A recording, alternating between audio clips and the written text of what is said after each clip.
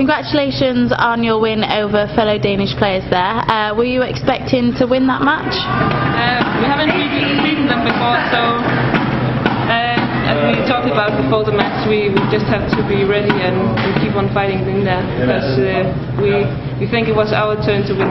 Yeah, and how does it feel playing your doubles partner? Of course, it's never fun to play against her, and it's always special when you play another Danish pair.